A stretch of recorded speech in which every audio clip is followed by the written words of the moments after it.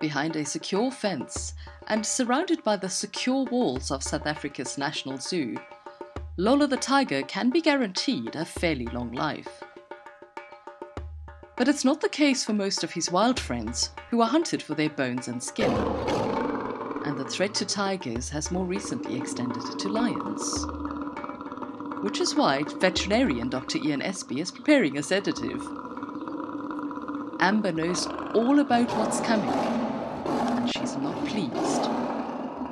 But her DNA will contribute to protecting her wild friends.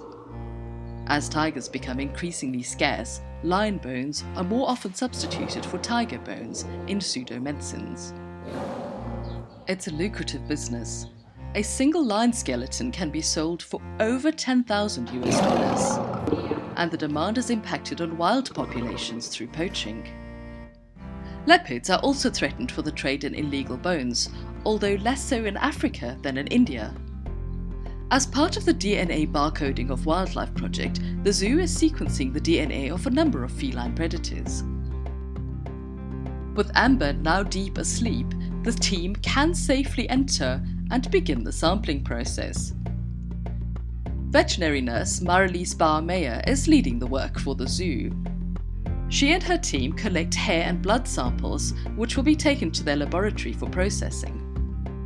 To maintain what is called platinum standards for forensics investigations, they photograph every step in the process so that there is a record of the chain of custody of the samples.